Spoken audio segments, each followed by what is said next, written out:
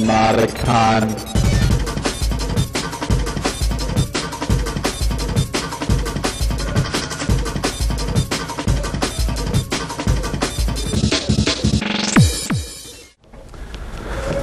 Okay, welcome to my talk today. I'm speaking on cryptanalysis of hash functions. My name is Matthew Fanto. I currently work for the National Institute of Standards and Technology. We're the government agency responsible for the SHA-1 hash function. So, a few things that I'm going to talk about today is hash function basics and how hash functions are actually constructed. Then I'm going to discuss the recent attacks against hash functions, which I'm sure you all have heard of if you follow any news sites. And finally, I'm going to talk about NIST's response to these attacks. So what is a hash function? It's a one-way mapping that transforms an arbitrary finite input to a fixed size output. And what this means is it just takes a message of any size and it computes a fixed sized output, a digest of it. It's important to distinguish between the type of hash function that I'm speaking about, and those are cryptographically secure hash functions, and hash functions used in other areas of computer science. During this talk, we strictly mean cryptographically secure. The term one way implies that given an input, it's easy to compute the output. So you have a message, it's really easy to compute the hash of the message. But given a hash, it's computationally infeasible to find the input that produced that output, and thus it's one way. You can only compute in one direction. Okay. Why do we need hash functions? Hash functions are some of the most versatile cryptographic primitives. Block ciphers are generally used only for encryption. You have RSA in that, which is used for signatures and public key operations. But hash functions can be used for pretty much everything. It's mostly used for message integrity to ensure files haven't been modified.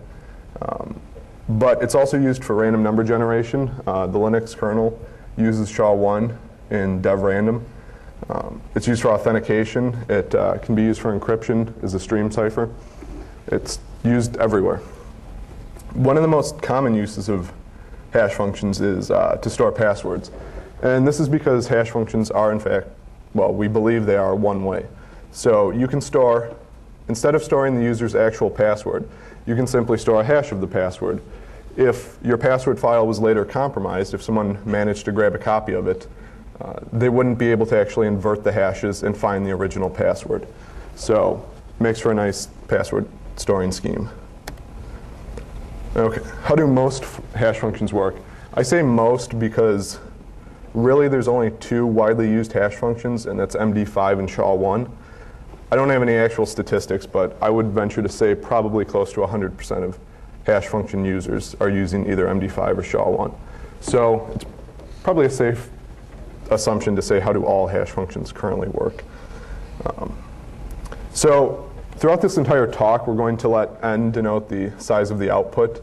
So in the case of MD5, for example, MD5 has a 128-bit output, so n would be 128 bits.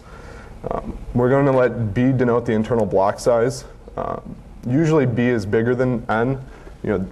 When SHA-1 or MD5 operates on a message, it expands the message and works on 512 bits at a time and compresses these 512 bits down to the block size. So hash functions start with a fixed IV. It's defined in the standard as to what this IV should be. The IV is copied to internal registers, and then the hash function actually begins. So it works by breaking the message up into block sizes of b bits. Again, as in the case of MD5 and SHA-1, these blocks are 512 bits in size. It needs to pad the last block to be a multiple of the block size. So if your message is only 511 bits, then it needs to pad out to 512 bits. So next, a compression function is applied to the messages, which transforms the 512 bits down to the output size. So SHA-1 will take this block of 512 bits and compress it down to 160 bits. It then updates the IV. It combines this compressed block with the IV somehow, and moves on to the next block. So, and it does this 80 times for SHA-1 for each block. So when all the blocks have finally been processed and the IV has been updated, for every block this IV has been updated, the IV is the output of the hash. And this is just the description in more symbolic terms for those that care. So it's important to realize that the message is processed sequentially. That is, it moves from the first block to the second block to the third block, and it doesn't do anything in reverse. So if you manage to find a collision, and I'll define what a collision is in a few slides, if you manage to find a collision somewhere in the hash, anything after, if it's identical, if the two messages are identical, then they're going to produce the same output. It doesn't move back. It doesn't process in the reverse direction when it's through. So, and you'll see better examples of this in coming slides. So a little bit about MD5. It was designed by Ron Rivest of RSA fame. Dr. Rivest is the R in RSA. It's specified in RFC 1321. It has a maximum input size of 2 to the 64 bits and produces an output size of 128 bits. The reason for the maximum input size will become clear as we discuss the attacks. If there wasn't a maximum input size, then a couple attacks would work, and it would greatly reduce the strength of all these algorithms. MD5 is not a government standard, so it's not able to be used in any sort of government application. MD5 is very broken, so if you are using it, it's best to switch now. And it most certainly should not be included in any future deployments of anything. SHA-1 is a government standard. It's specified in NIST FIPS 180-2. The maximum input size of SHA-1 is also 2 to the 64 bits for reasons that will become clear. Its output size is 160 bits. The increase in output size is also one of the major factors in the security of hash functions. And absent any other attacks, SHA-1 is a stronger algorithm just for the simple fact that it has a larger output size. SHA-1 operates with 80 rounds. There are attacks that work on reduced round variants, as I'll show in a little bit.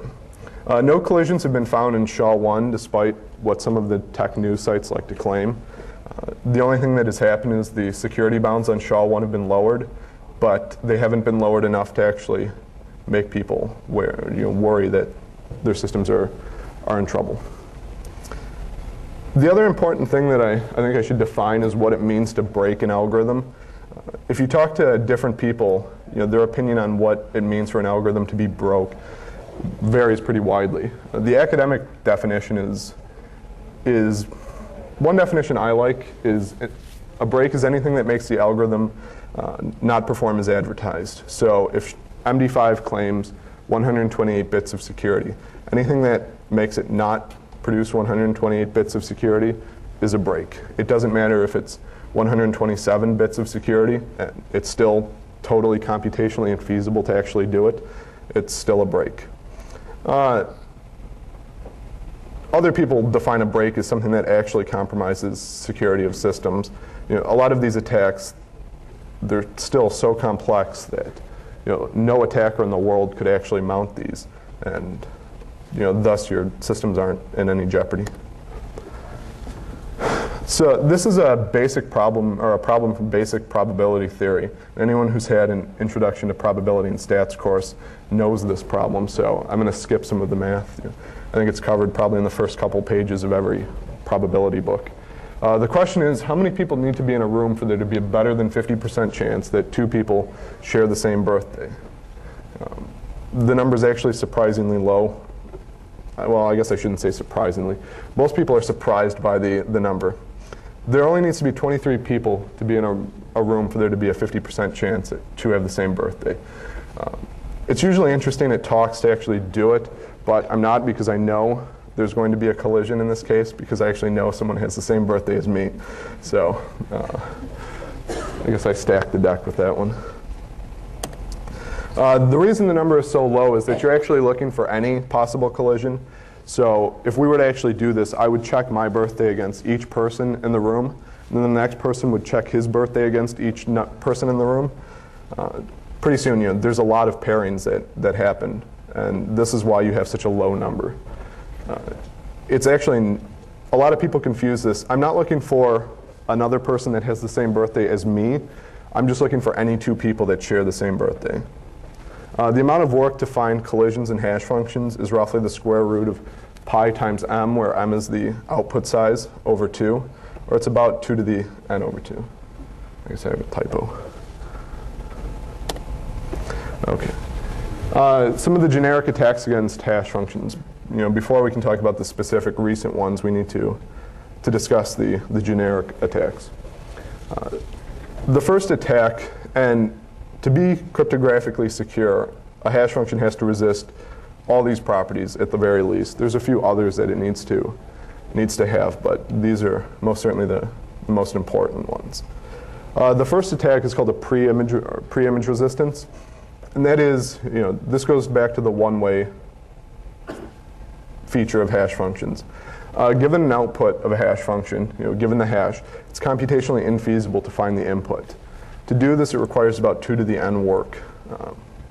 In the case of SHA-1, this is 2 to the 160, which is such an astronomical number that we don't have enough computing power in the world to actually do this. The next requirement is second preimage resistance, and this is given an input and an output h of x. It's computationally infeasible to find a second message, x prime, such that h of x equals h of x prime. So in this case, you're not actually looking for the input that caused it, but you're looking for a second input that produces the same hash. And I guess it's first important to point out that with hash functions, there has to be collisions. When you look at SHA-1 and MD5, you're mapping a message space of 2 to the 1. You can have messages up to 2 to the 64 bits in size, and you're mapping it down to only 160 bits. Dirichlet's pigeonhole principle, which I'm sure a lot of you are familiar with. If you have 10 pigeons and 9 birdhouses, and each pigeon is in a birdhouse, then one pigeon has to be in, or one birdhouse has to have more than one pigeon in it. So given such a essentially infinite message space, compressing it down to a finite size, you have to have messages that go to the same output.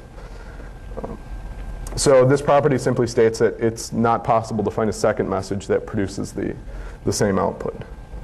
The third requirement, and usually the one that's violated the most, and in all the coming attacks, this is the one that has broken MD5 and reduced the strength of SHA-1, and that's collision resistance. In the case of just finding collisions like the birthday paradox, you're not looking for a specific input that causes a specific output. You're looking just for any two inputs that collide. So you generate random inputs, and eventually with about 2 to the n over 2, in the case of SHA-1, about 2 to the 80 work, you're going to find, you have a pretty good shot of finding two inputs that produce the same output. The next attack I'm going to talk about is a recent one, the Zhu multi-collision attack. And it's an extension of the generic collision attack. Since hash functions were, since the beginning of hash function design, the question sort of was, given 2 to the n over 2 work required to find a collision, how much work's required to find, say, 3 messages that collide, or 16 messages that collide? Zhu recently addressed this in one of his papers, and he found that constructing 2 to the t collisions takes about t times 2 to the n over 2 operations, which is not much. Finding, say, 16 collisions only takes slightly more work than finding 2 collisions. A lot of cryptographers believe that the work was actually a lot higher. Because it's pretty hard to find 2 collisions, so finding 3 messages that collide, it's probably a little bit more, probably a lot more difficult, but actually it's not. Furthermore, Zhu has, because of this attack, the Zhu multi-collision attack, cascading hash functions are not considered secure. And in a lot of schemes people have proposed, the idea is you take SHA-1 and MD5, And first you hash the message with SHA-1, and then you append